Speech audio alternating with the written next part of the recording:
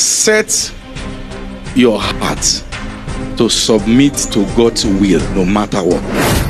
One of the very important training you must have is to submit to God's will, not yours, His will. And guess what? God has a take in everything that concerns your life. Amen? What did I say? He has a take. Some believe that God has a take when it's their spiritual life or when it's marriage. No. God, no. He has a perfect will, sir. Listen. He has a perfect will, and that perfect will is hidden in submitting to His wisdom. As you follow Him step by step, not by calculation, He Himself, who has planned before the foundations of the earth, knows how to bring you together. Will God create you and not bring you your spouse? And sometimes God is still in the business of working on the person, but you can say, give me like that. Says, are you sure that's what you want? Says, yes. That's when you ask for His will, but not in the time. Give me like that.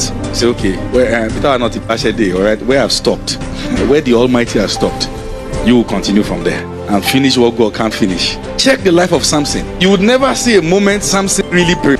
It was until he was about to die. Sometimes people say, I perceive that God will have me go outside the country. I say, where? See, all right, this Japa spirit, let's put these things in context. Australia, Canada, America, UK, they are all different places. God cannot say pick your choice. He's too specific to say that. One of the ways you know it is not God is that you have liberty to pick anywhere you want. You will sustain your life like that. You say, look at that. I'm thinking about whether to go here. You barely find specific instructions. And one of the way you will know it is God who said so is that if visa didn't work there, you wait till it works.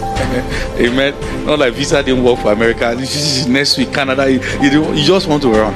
Most times, we lack the patience to wait for Him to speak at His pace. Even the time God speaks is wisdom. There's something about that divinely allocated time. There's something that waiting does to you. There's something that time means to His plan for your life. Just when you are ready and God is not ready, then you are not ready.